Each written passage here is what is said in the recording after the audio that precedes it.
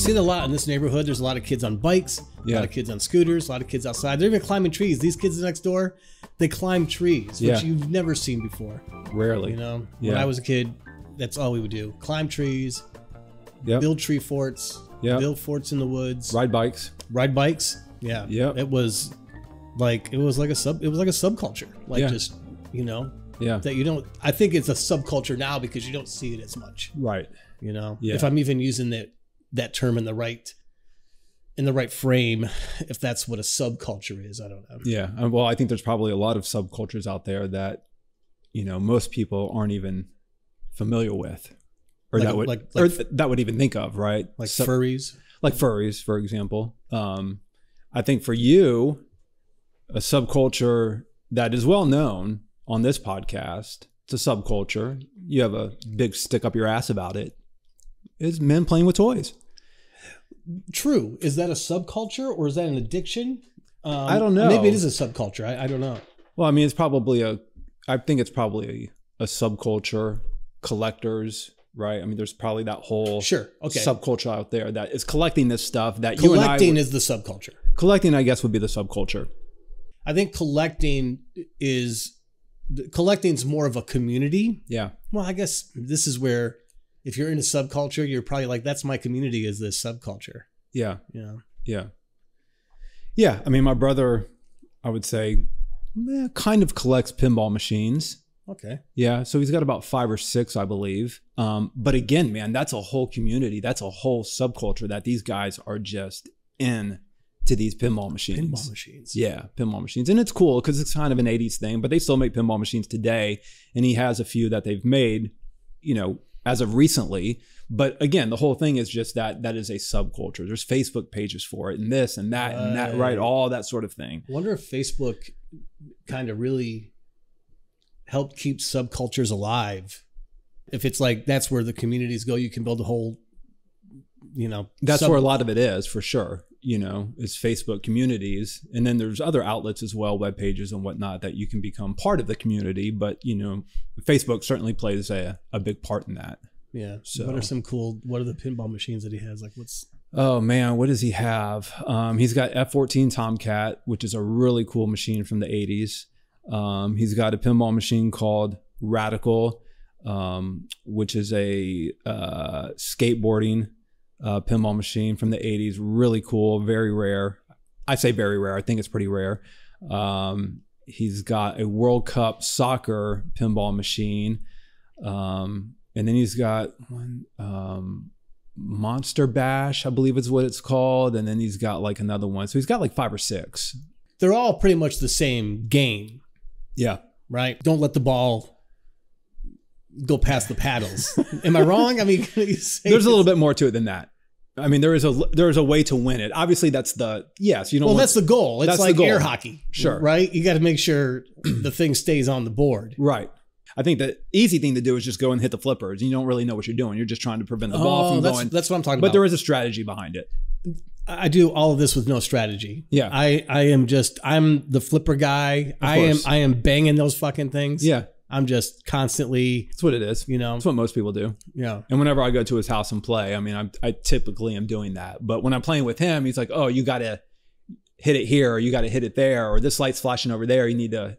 So that's where it comes into, where that ball comes down the channel, hits that flipper, and you balance it there, and you know how much, you know, pressure to give it. Sure. To maybe it hits a different trajectory. Yeah. And if you walked into any 80s arcade back in the day, I mean, there'd be a wall of pinball machines. Right. You know, you walk into arcades, they're bringing those back. You know, some of these arcades, like there's a few here in Charlotte, and you can go in and play some of those classic pinball machines. And not a big gamer myself, but they're cool. I mean, pinball machines are fun. So if I go into an arcade, that's typically where I'm going to gravitate to. Like an 80s arcade, I'm going to go to the pinball machines. I'm not a gamer, man. It's not my thing. And one of the reasons why I think I'm not, and I don't keep up with it at all. You may know more about it than I do, but man, dude, these games appear to just be sick these days as far as the graphics go. And that's kind of one of the reasons why I've never bought one, is because it looks so cool. And I'm scared if I buy one, I'm just going to sit there for hours and play it just because it's so damn cool. That's a good point. And I would also, want to master it. Right. So yeah, you'd be there just day and night. Yeah. I think I probably would get hooked on it now too. Yeah. Because the graphics sucked when I was a kid. Right. It looked like shit. And now it's just so incredible. It was all man. 8-bit. Yeah. You know? Yeah. Yeah. Yeah. Now it's just incredible. And I think to your point, to master it, yes, you will probably be there forever because it's going to take forever to master it. I wonder if there's a imagine. subculture of people that only play like the Atari 2600 or like a subculture of people that just do nothing but play old 80s games. I'm sure. Like tournaments. Yeah. There's got to be a tournament It's got to be. It's out there. with that terrible joystick. And Yeah. yeah. A black joystick with the... I think that would be the true Orange button. definition of a subculture, or it's somebody that likes something that's so obscure. You're like, that's a thing. Yeah. You know? Yeah. Yeah, for sure. It's interesting, man. I talked to a buddy of mine yesterday that lives out in LA or in the LA area. He's got a YouTube page. He's got a podcast. And his thing, man, is name of his page is Polynesian Pop. And his thing is tiki culture, right? Maha, like whatever those drinks are, Maha, whatever they're called. What is Mai Hai? Mai Hai. Is it Mai Hai or Mai Tais? Mai Tais or whatever. And just tiki culture. And that's his thing. And when I was speaking to him yesterday, and I never really asked him this, I was like, Adrian, is the whole tiki, he's like, dude, it is absolutely huge. Tiki culture is huge, right? So it's a subculture. He's getting ready to go to Palm Springs for like this tiki convention and goes to Hawaii and all this sort of stuff. So it's like a subculture that you and I and most people would probably never even think about, right? But it's a thing. But I would like it. I don't think about it, but I bet if I win, I'd be like, this is freaking awesome. Yeah. Hawaiian shirts. Yep. Right? Yep. The drinks. The drinks. Yeah. Going into certain cities where you find that tiki bar vibe. You walk in, it's set up like a tiki bar. Yeah. So he does that when he vlogs. You know, he finds the tiki bar type places and, oh, here's a tiki bar. And it's just wild. There is something great about, like, if you go on vacation, you're on a beach and you see like that tiki bar set up, you're like, I want to be there. Yeah. You kind of gravitate towards it. Yeah. Yeah. And the music, I guess it's a like Hawaiian, Like kind Hawaiian of, type music, I guess. Polynesian. Yeah. Yeah. It's kind of warm, I guess, kind of welcoming. Oh, You know, yeah. there's something to it. I'm sure it's not like assholes that that are in the tiki. I'm sure it's in all our welcome policy. Yeah. Yeah.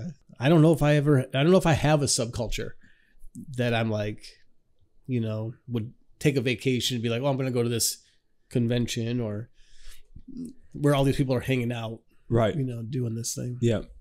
I don't know. I have to think about, I think my subculture is being left alone, you know, peace and quiet. If there is a subculture for that. Yeah. I can't think of a subculture myself either that I'm into. Right. Or that would be considered that. No, Yeah, I've known I you can't- for a long time. I've never once have I ever heard you say or me say to you, oh, well, I can't this weekend. I'm going to go Right. to this Toy convention. Right. This toy convention, or there's a tiki bar convention, or Right. there's a, you know. But I guess it could be cool, you know, Yeah. to be a part of a community and Absolutely. involved with something like Absolutely. that. I just don't have anything that, you know, I'm connected to like that, I guess. You know, I can't think of anything at least. So, you know, maybe I should get out there and explore. I was just thinking here, not paying attention as you were speaking. Because you were thinking about something else. That's my You were thinking about your next comment. Would you say archaeology is a subculture? Urban explorers. I would say urban explorer is like what Ghost Nerd hunters. Locations or Scott on Tape is urban exploring is very similar to that. That's a subculture. Ghost hunting, Is that a hobby or is that? or is it a curiosity? Because sometimes, whether you believe in ghost hunting or not, I do. I do believe in paranormal stuff. So I'm on board.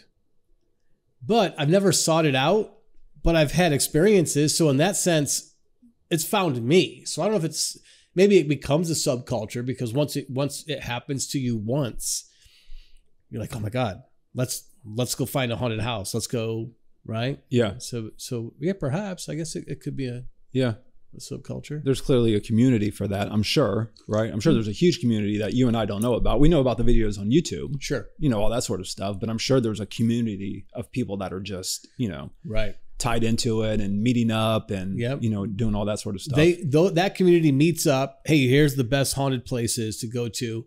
Then there's another community that meets up, and they're the ones that follow those guys around and bang on the walls outside and scare the shit out of them.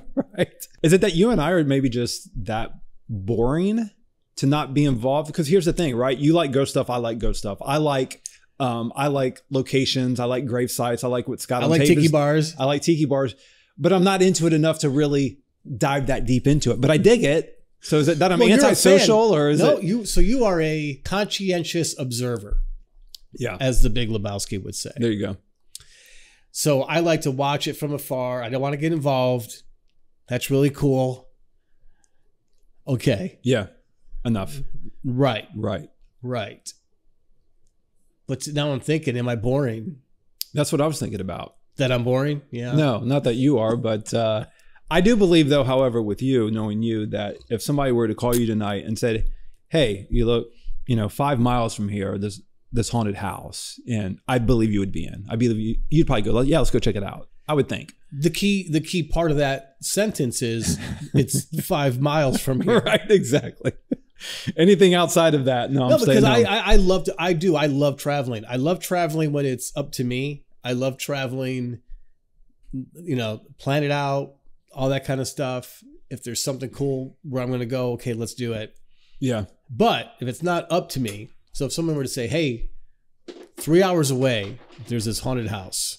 I don't want to be in a car that long. Yeah. Completely get it. As I get older, I'm kind of more like a Larry David style. For sure. Where it's like, if it's not going to come to me, I just don't worry about it. Yeah, no doubt. It's not that it's not important to me, because I probably would miss out. I definitely could get FOMO huge on things. Yeah. So, if there's like a, I just recently just started thinking about that, like fear of missing out, right? As you get older, you don't really care about that, but then you live in a city where there's a lot of really, really cool things going on. And you see people on Instagram doing it, like, oh, I didn't know about that. So that's my fault. Yeah. I'm not engaged in the community. So I started on Instagram following, anything about the city, any influencers that are doing things about what to do in the city. I'd go. Yeah. I'd go for like the first day. Yeah. Right. I don't want to go on the day that it's the most packed. I kind of want to go because I could say I went, but I might not have gone on the best day. Yeah. That makes sense? Yeah. So then I feel like, oh, okay, I didn't miss out. But yeah, it was fun. Is that an age thing, you think? Oh, no, I've always been like that. Have you? I've always been. Really? I've always been, I don't really care about that. But then I've always also had like the fear of missing out. Like, well, yeah. I probably should have went and did that, That's interesting that you say that, because back in the day, or at least I've never known you to be that way. Like, you'll go and do. Like, you want to be out and you want to meet, blah, blah, blah, blah, blah. You know what I'm saying? So it seems like now you're a bit more reserved. So I guess that's what I'm saying. Is that more of an age thing? But you're saying that you've always been like that. Maybe I misunderstood. I've always been like what? Like not wanting to maybe go out as much or go for the day, and just kind of hold it back. And that's what I'm saying. Is that like an age thing? Because I think knowing you from years past, you'd go and go and go and go. Unless I'm wrong in saying that. There's another way to look at this too. If you look at age as a spectrum, when you are in your mid to late 20s and you're in a really cool city and there's a lot going on, you want to be there all the time. Yeah. But then when you're there, you are in the back of your head going, all right. Yeah. I guess I'm here because I felt like I had to be here. I don't really want to be at this event, but nobody would stop talking about it. So here I am. All right. I'm not missing anything. Yeah. However, then a couple of weeks go by, there's another event and he's like, I don't want to go. And then that's the one like, oh, you should have been there. Yeah. So then the next one comes up and you're always missing it. Yeah. Right? You're always missing either the excitement or you went on the wrong day. But who has time to go for 3 days to a festival subculture? Like I'm not. Yeah, there you go.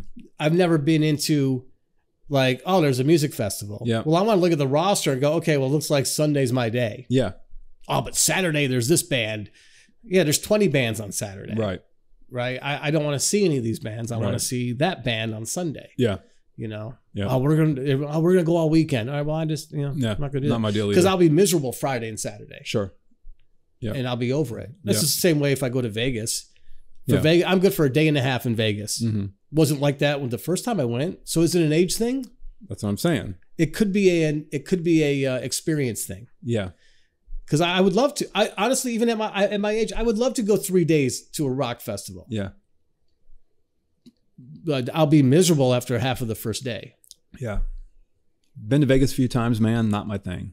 Not into it. No. Don't dig it at all. Not into gambling. Not my thing. Too many people. Yeah. It's literally Vegas is just colorful noise. Yeah. Just obnoxiousness. It's just obnoxious. Yeah. However,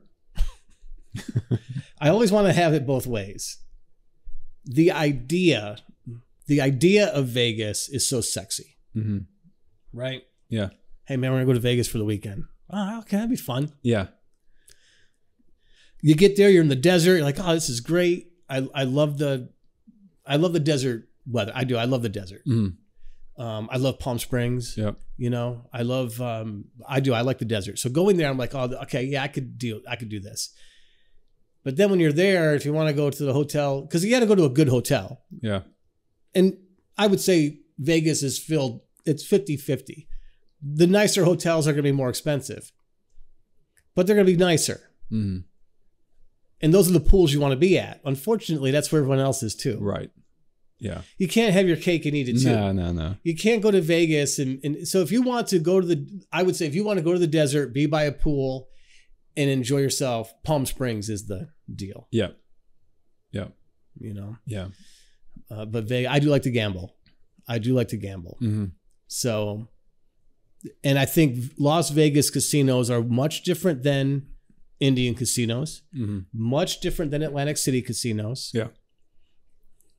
I'm sure people would argue with me on that, but I know a couple of years ago I was in Las Vegas just for the weekend. Yep. And I spent most of my time, you know, playing blackjack. Yeah. Had a blast. Yeah. Won some, lost some. Yeah, sure. Won some more. Yep. Lost a lot more. Yep.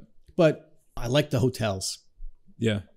You know, I am not a fan of Airbnb. Really? Airbnb. Really? All those, like, you know, dude, I'm telling you, I don't know. Are you a fan of Airbnb?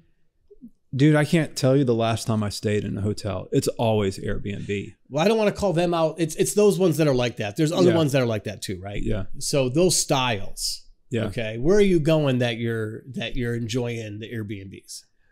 LA, if we ever travel to the mountains, typically here in North Carolina, we'll typically find an Airbnb. I'm not opposed to hotels at all. I'm not like, oh no, I'm not staying in a hotel, but we just always seem to gravitate towards Airbnbs for whatever reason. So yeah. Yeah. Yeah. And they've always worked out. I've always enjoyed, you know, where we've stayed. My preference would not be that.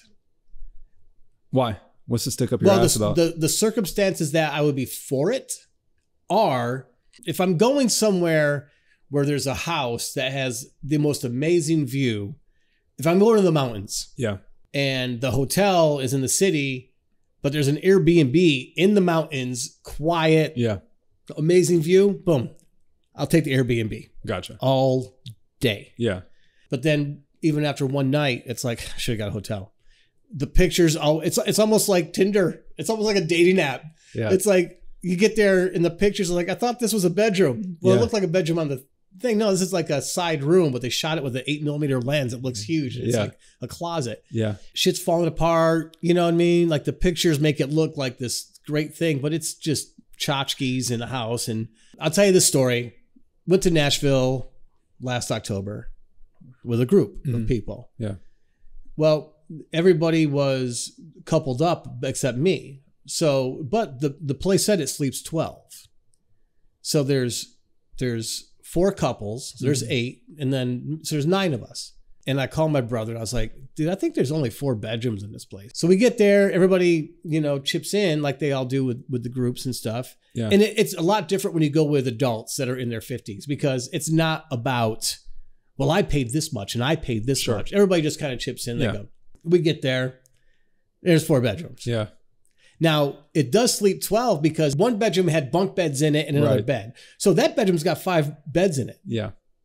Those Airbnbs in Nashville, those things, they sleep 12 for a reason. Yeah, right. You know, girls on a bachelorette party, they don't care if there's 5 girls in a room sleeping on bunk beds. Right. Okay? Yeah. So we only picked it because we all wanted to be together. There's 9 of us as opposed to having 2 different hotels, this and that. It made sense. Yeah. And I was kind of, not that I was against the Airbnb, but I knew what I was getting into. And I even told my brother, here's how this is going to go down, dude. It sleeps 12 bachelorettes. Yep. Okay, so good. Fact, it does sleep 12. Yeah. I already know what's going to happen. I'm going to get there and I'm going to go get a hotel. Yeah, for sure. I already know. And also the bathrooms were in 2 of the bedrooms. There you go. Right. So now people are sleeping.